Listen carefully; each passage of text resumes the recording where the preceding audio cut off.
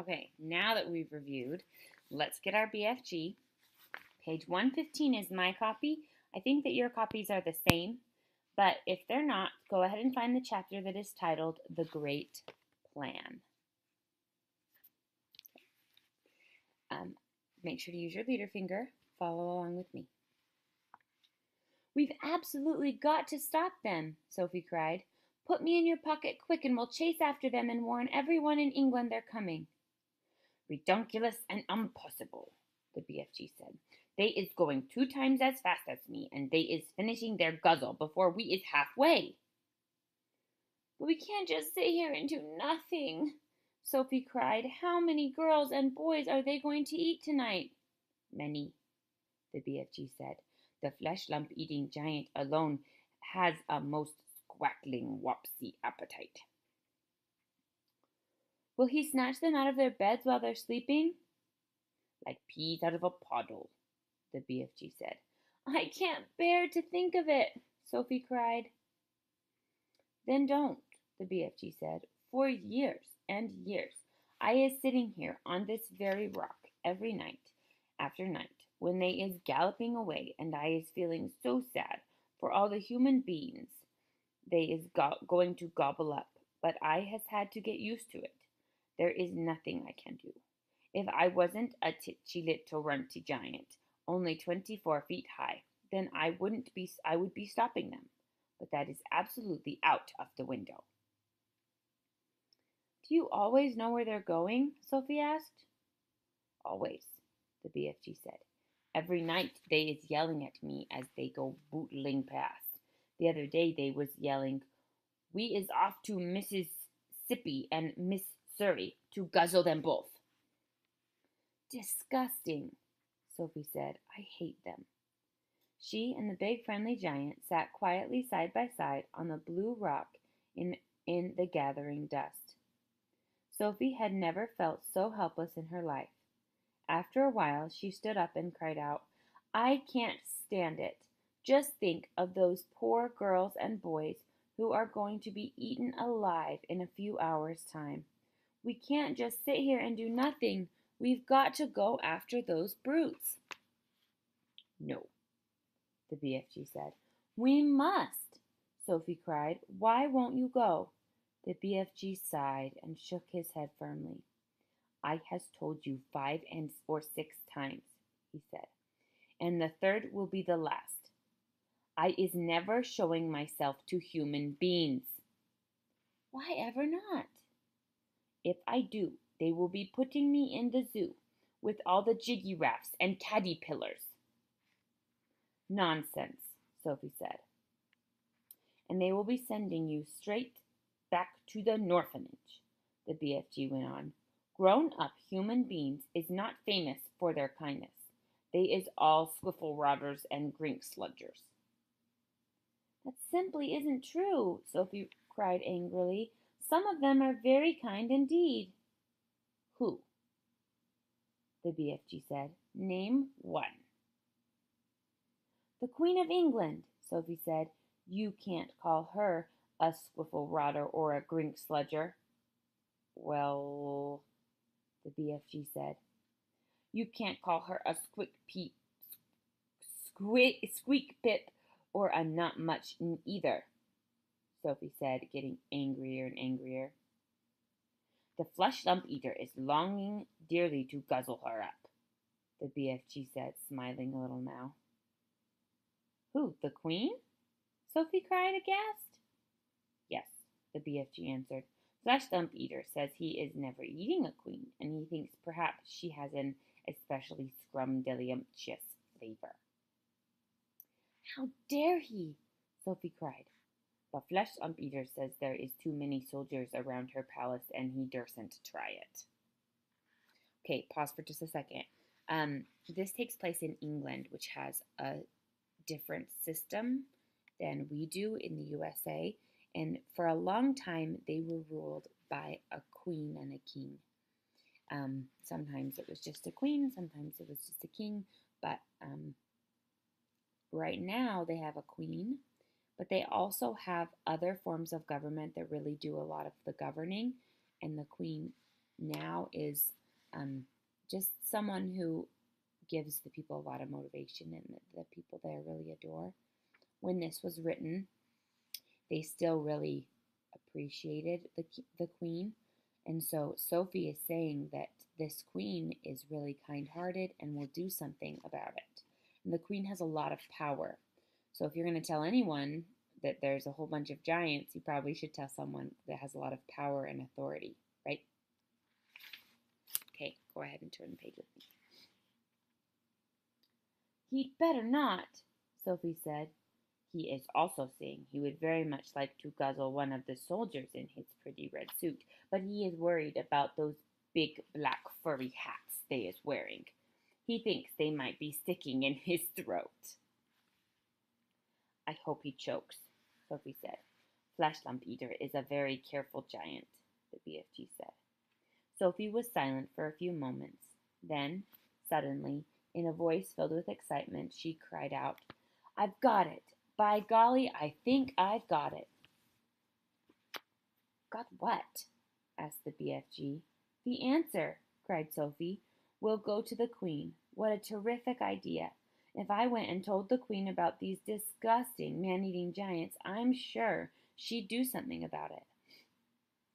The BFG looked down at her sadly and shook his head. She is never believing you, he said. Never in a month of Mondays. I think she would. Never, the BFG said. It is sounding like a wonky tall story. The Queen will be laughing and saying, what awful rubsquatch. She would not. Of course she would, the BFG said.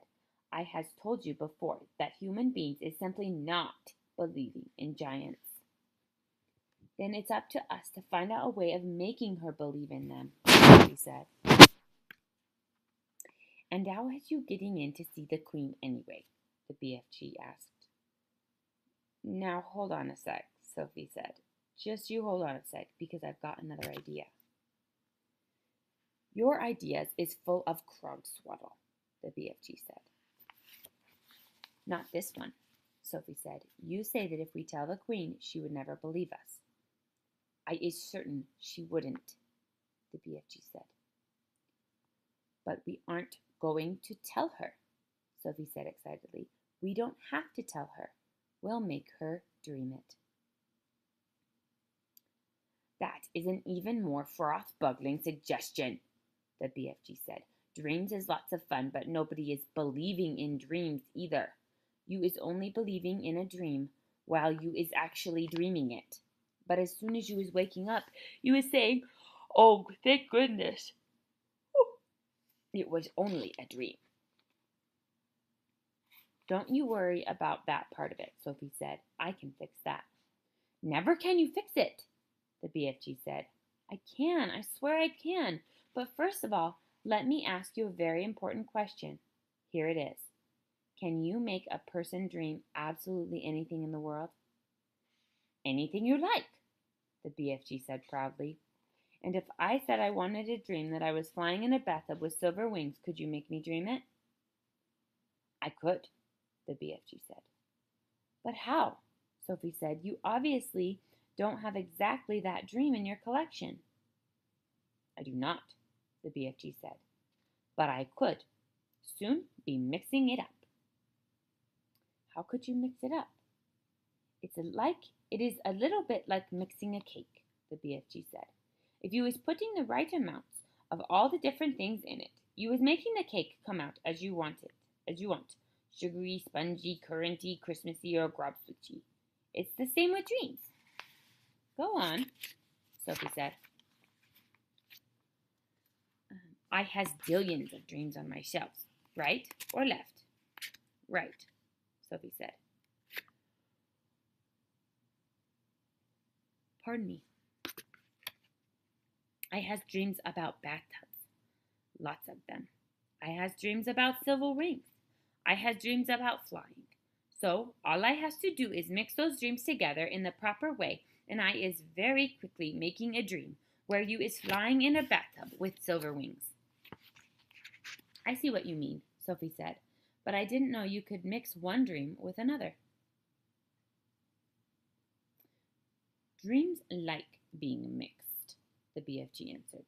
They is getting very lonesome all by themselves in those glassy bottles. Right, Sophie said. Now then, do you have dreams about the Queen of England? Lots of them, the BFG said. And about giants? Of course, the BFG said. And about giants eating people? Swiggles of them, the BFG said. And about little girls like me? Those is commonest of all, the BFG said. I has bottles and bottles of dreams about little girls. And you mix them all up just as I want you to, Sophie asked, getting more and more excited. Of course, the BFG said. But how is this helping us? I think you is barking up the wrong dog. Now hold on, Sophie said. Listen carefully. I want you to mix a dream which you will blow into the Queen of England's bedroom when she is asleep. And this is how it will go. Now hang on a minute, the BFG said. How is I possibly going to get near enough to the Queen of England's bedroom to blow in my dream? You is talking dumb silly. I'll tell you that later, Sophie said. For the moment, please listen carefully. Here is the dream I want you to mix. Are you paying attention? Very close, the BFG said. I want the Queen to dream that 9 disgusting giants, each of them about 50 feet tall, are galloping to England in the night. She must dream their names as well. What are their names again? Flesh Lump Eater, the BFG said, Man Hugger, Bone Cruncher, Child Chewer, Meat Ripper, Gizzard Gulper, Meat Masher, Blood Bottler, and the Butcher Boy. Let her dream all those names, Sophie said, and let her dream that they will be creeping into England in the depths of their witching hour and snatching little boys and girls from their bed. Let her dream that they will be reaching into the bedroom windows and pulling the little boys and girls out of their beds, and then, Sophie paused. Do they eat them on the spot or do they carry them away first? They usually just popping them straight into their mouths like a popcorn, the BFG said. Put that in the dream, Sophie said, and then the dream must say that when their tummies are full, they will go galloping back to giant country where no one can find them. Is that all? The BFG said. Certainly not, Sophie said. You must then explain to the Queen in her dream that there is a big, friendly giant who can tell her where all those beasts are living, so that she can send her soldiers and her armies to capture them once and for all. And now, let her dream one last very important thing. Let her dream there is a little girl called Sophie sitting on her windowsill who will tell her where the big friendly giant is hiding. Where is he hiding? Asked the BFG. We'll come to that later, Sophie said. So the Queen dreams her dream, right? Right, the BFG said. Then she wakes up. The very first thing she thinks is, oh, what a horrid dream. I'm so glad it was only a dream. But then she looks up from her pillow, and what does she see? What does she see? The BFG asked. She sees a little girl called Sophie sitting on her windowsill, right there in real life before her very eyes. How is you going to be sitting on the windowsill, may I beg? The BFG said. You are going to put me there, Sophie said. And there's the lovely part about it. If someone dreams there's a little girl sitting on her windowsill, then she wakes up and sees the little girl is really sitting there. That is a dream come true, is it not? I is beginning to see where you is driving to, the BFG said. If the Queen is knowing that part of her dream is true, then perhaps she is believing the rest of it is true as well. That's about it, Sophie said, but I shall have to convince her of that myself. You said you is wanting the dream to say there is a big friendly giant who is also going to talk to the Queen. Absolutely, Sophie said. You must. You are the only one who can tell her where to find the other giants. How is I meeting the Queen? Sounds like the BFG's nervous. Asked the BFG. I is not wanting to be shooted at by her soldiers. The soldiers are only in the front of the palace, Sophie said. At the back there is a huge garden, and there are no soldiers in there at all. There is a very high wall with spikes on it around the garden that stop people from climbing it, but you could simply walk over that. How is you knowing all this about the Queen's palace? The BFG asked. Last year I was in a different orphanage, Sophie said. It was in London, and we used to go for walks all around there. Is you helping me to find this palace? The BFG asked. I has never dared to go hide and sneaking around London in my life. I'll show you the way, Sophie said confidently. I is frightened of London, the BFG said. So the BFG is nervous, and I don't blame him. He's going to be around all those people and maybe have to talk to the Queen. I would be nervous if I was a giant, too. I'd be afraid somebody would hurt me, you know. Don't be, Sophie said. It's full of tiny, dark streets, and there are very few people about it in the witching hour. The BFG picked Sophie up between one finger and a thumb and placed her gently in the palm of the other hand. Is the Queen's palace very big? He asked. Huge, Sophie said. Then how is we finding the right bedroom? That's up to you, Sophie said. You're supposed to be an expert at that sort of thing. And you is absolutely sure the Queen will not put me in a zoo with all the catty piddlers? Of course she won't, Sophie said. You'll be a hero, and you'll never have to eat snozcumbers again. Sophie saw the BFG's eyes widen. He licked his lips. You mean it? He said. You really mean it? No more disgustive snozcumbers? You couldn't get one if you wanted to, Sophie said. Humans don't grow them. That did it. The BFG got to his feet. When is you wanting me to mix this special dream? He asked. Now, Sophie said at once. Then when is we going to see the Queen? He asked. Tonight, Sophie said. As soon as you've mixed the dream. Tonight? The BFG cried. Why such a flush-bunking flurry? If we can't save tonight's children, we can anyway save tomorrow's, Sophie said. What is more, I am getting famished. I haven't had a thing to eat for 24 hours. Then we had better get crackling, the BFG said, moving back toward the cave. Sophie kissed him on the tip of his thumb. I knew you'd do it, he said. She said, come on, let's hurry. Wow, this sounds like an awesome plan.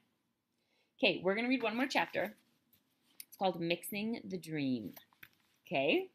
Man, I don't remember exactly how this chapter goes. I'm excited to see how he mixes it. Yeah, we have time for one more chapter. Whew. Mixing the Dream. It was dark now. The night had already begun. The BFG, with Sophie sitting on his hand, hurried into the cave and put on those brilliant, blinding lights that seemed to come from nowhere. He placed Sophie on the table. Stay there, please, he said, and no chittering. I is needing to listen only to silence when I is mixing up such a naughty, plexicated dream like this. He hurried away from her. He got out an enormous empty glass jar that was the size of a washing machine. He clutched it to his chest and hurried towards the shelves on which stood the thousands and thousands of smaller jars containing the captured dreams. Dreams about giants, he muttered to himself as he searched the labels. The giants is cuddling human beings. No, not that one, nor that one. Here's one. And here's another. He grabbed the jars and unscrewed the tops. He tipped the dreams into the enormous jar he was clutching. And as each one went in, Sophie caught a glimpse of a small, sea-green blob tumbling from one jar into the other. The BFG hurried towards another shelf. Now, he muttered, I is wanting dreams about giggle houses for girls and about boggle boxes for boys. He is becoming very intense now. Sophie could almost see the excitement bubbling inside him as he scurried back and forth among his beloved jars. There must have been 50,000 dreams altogether up there on the shelves, but he seemed to know almost exactly where every one of them was. Dreams about a little girl, he muttered, And dreams about me, about the BFG. Come on, hurry, get on with it. And where is the wonky world is I keeping those? And so it went on. In about half an hour, the BFG had found all the dreams he wanted and had tipped them into one huge jar. He put the jar on the table. Sophie sat on the bottom of it. She could clearly see the 50 of those oval, sea green, jellyish shapes, all pulsing gently in and out, some lying on top of others, but each one still a quite separate, individual dream. Now we is mixing them, the BFG announced. He went to the cupboard where he kept his bottles of frobscottle, and from it he took out a gigantic egg beater. It was one of those that had a handle which you turn, and down below there were a lot of overlapping blades that go whizzing around. He inserted the top end of his contraption into the big jar where the dreams were lying. Watch, he said. He started turning the handle very fast.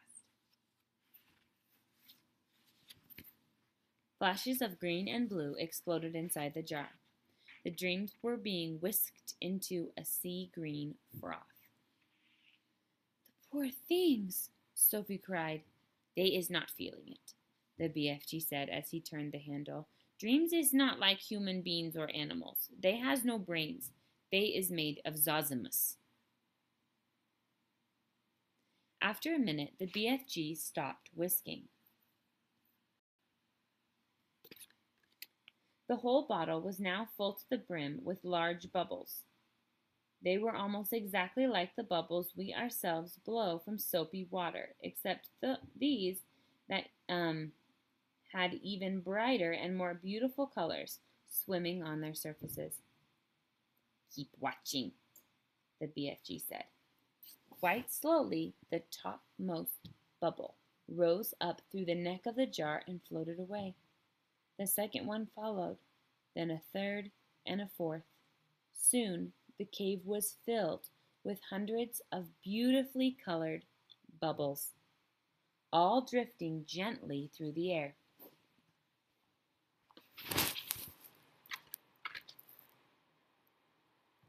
It was truly a wonderful sight. As Sophie watched them, they all started floating towards the cave entrance, which was still open. They're going out, Sophie whispered. Of course, the BFG said. Where to? Those is all little tiny dream bits that I isn't using, the BFG said. They is going back to the misty country to join up with proper dreams. It's all a bit beyond me, Sophie said. Dreams is full of mystery and magic, the BFG said. Do not try to understand them. Look at the big bottle, and you will see now the dream you is wanting for the queen. Sophie turned and stared into the great jar. On the bottom of it, something was thrashing around wildly, bouncing up and down and flinging itself against the walls of the jar. Good heavens, she cried. Is that it? That's it, the BFG said proudly. But it's horrible, Sophie cried. It's jumping about. It wants to get out. That's because it's a truckle humper, the BFG said. It's a nightmare. Oh, but I don't want you to give the queen a nightmare, Sophie cried. If she is dreaming about giants guzzling up little boys and girls, then what is you expecting it to be except a nightmare? The BFG said. Oh, no, Sophie cried. Oh, yes, the BFG said. A dream where you is seeing little chidlers being eaten is about the most frightsome troggle-humping dream you can get. It's a kicksy bog thumper. It's a wopsy grab switcher. It's all of them riddled into one. It's as bad as that dream I blew into the flesh lump eater this afternoon. It is worse. Sophie stared down at the fearful nightmare dream that was still thrashing away in the huge glass jar. It was much larger than the others. It was about the size and shape of, shall we say, a turkey's egg?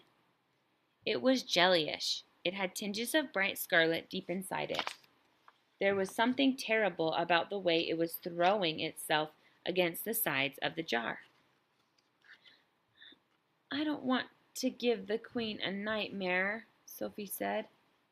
I is thinking, the BFG said, that your Queen will be happy to have a nightmare, if having a nightmare is going to save a lot of human beings from being gobbled up by filthsome giants. Is I right, or is I left? I suppose you're right, Sophie said.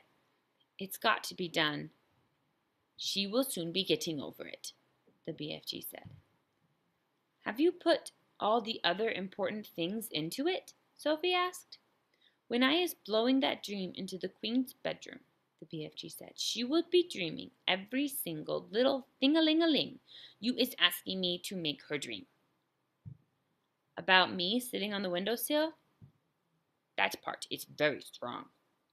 And about a big friendly giant? I's putting a nice long gobbet about him, the BFG said. As he spoke, he picked up one of his smaller jars and very quickly tipped the struggling, thrashing charcoal humper out of the large jar into the small one. Then he screwed the lid tightly onto the small jar. That's it, he announced. We is ready now. He fetched his suitcase and put the small jar into it. Why bother taking a great big suitcase when you've only got one jar? Sophie said. You could put that jar in your pocket. The BFG looked down at her and smiled. By goggles, he said, taking the jar out of the suitcase, your head is not quite so full of glumswidge after all. I can see you is not born last week. Thank you, kind sir, Sophie said, making a little curtsy from the tabletop. Is you ready to leave? The BFG asked. I'm ready, Sophie cried. Her heart was beginning to thump at the thought of what they were about to do. It really was a wild and crazy thing. Perhaps they would be thrown into a prison. The BFG was putting on his great black cloak. He tucked the jar into a pocket in his cloak. He picked up his long, trumpet-like dream blower. Then he turned and looked at Sophie, who was still on the tabletop. The dream bottle is in my pocket, he said. Is you going to sit there with it during the travel? Never, cried Sophie. I refuse to sit next to that beastly thing. Then where is you going to sit? The BFG asked her. Sophie looked him over for a few moments. Then she said, if you would be kind enough to swivel one of your lovely big ears, remember he's got really big ears, so that it is lying flat like a dish, that would make a very cozy place for me to sit. By gumbo, that is a quackling good idea, the BFG said. Slowly, he swiveled, that was one of our vocab words, swiveled, his huge right ear until it was like a great shell facing the heavens. He lifted Sophie up and placed her into it. The ear itself, which was about the size of a large tea tray, was full of the same channels and crinkles as a human ear. It was extremely comfortable. I hope I don't fall down your ear hole, Sophie said, edging away from the large hole just beside her. Be very careful not to do that, the BFG said. You would be giving me a crunking earache. The nice thing about being there was she could whisper directly into his ear. You is tickling me a bit, the BFG said. Please do not jiggle about. I'll try not to, Sophie said. Are we ready? Owie! Cried the BFG. Don't do that. I didn't do anything, Sophie said. You is talking too loud. You is forgetting that I is hearing every little thing-a-ling-a-ling 50 times louder than usual, and there you is shouting right inside my ear. Oh, gosh, Sophie murmured. I forgot that. Your voice is sounding like thunder and trumpets. I'm so sorry, Sophie whispered. Is that better? No, cried the BFG. It sounds as though you is shooting off a blunderbuss. Then how can I talk to you? Sophie whispered. Don't, cried the BFG. Please don't. Each word is like you is dropping buzz bombs in my ear hole. Sophie tried speaking right under her breath. Is this better? She said. She spoke so softly she couldn't even hear her own voice. That's better, the BFG said. Now I is hearing you very nicely. What is it you was trying to say to me just now? I was saying, are we ready? We is off, cried the BFG, heading for the cave entrance. We is off to meet Her Magister, the Queen. Outside the cave, he rolled the large, round stone back into place and set off at a tremendous gallop. Okay, we're going to be done for today. You should see the next chapter is Journey to London right here. We're going to read that one tomorrow. So stop at Journey to London, put some kind of bookmark in there, and we will finish. We'll keep reading tomorrow.